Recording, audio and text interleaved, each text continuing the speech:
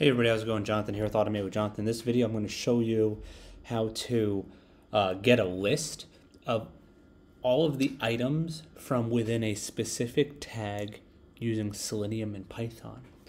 What it boils down to, okay, is, so I want to tell you it's this line of code, but this line of code is dependent on some other things. So we're just going to start here and then work our way backwards. There is a method here.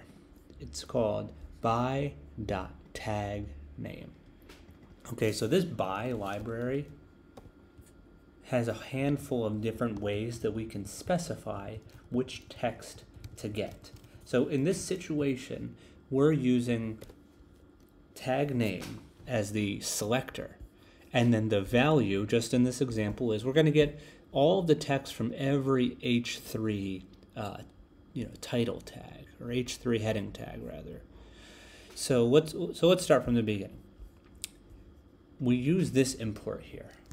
Selenium WebDriver common by import by.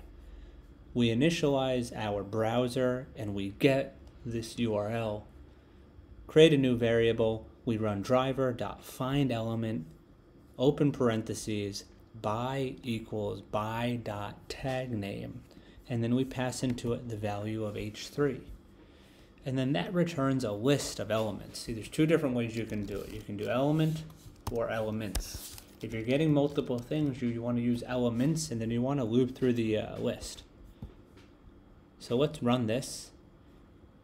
And it's going to open the courses I offer on my website here. And then each one of these here is an H3. This is an H3, this is an H3, this is an H3. And then here you can see we've outputted the names of all the courses. So that's how you get a list of all of the H3 tags.